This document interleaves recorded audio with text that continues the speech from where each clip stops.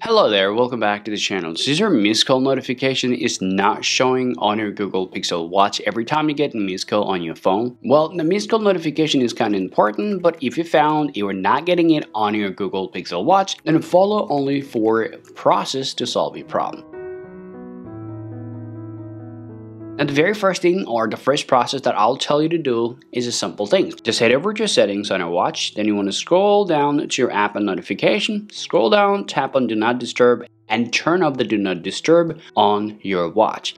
Now second, all you want to do is just swipe down from the top and turn up the cinema mode on your Google Pixel Watch. Now let's go ahead and talk about the third solution. And the third solution, all you want to do, you want to just head over to your settings one more time. This time you want to tap App and Notification, tap Notifications, tap Show All, scroll down here, find out your phone application. Tap on there.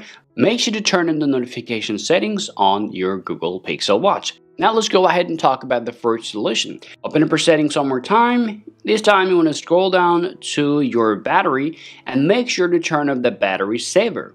Well, if it's turned on, just go ahead and turn it off. Get out of here.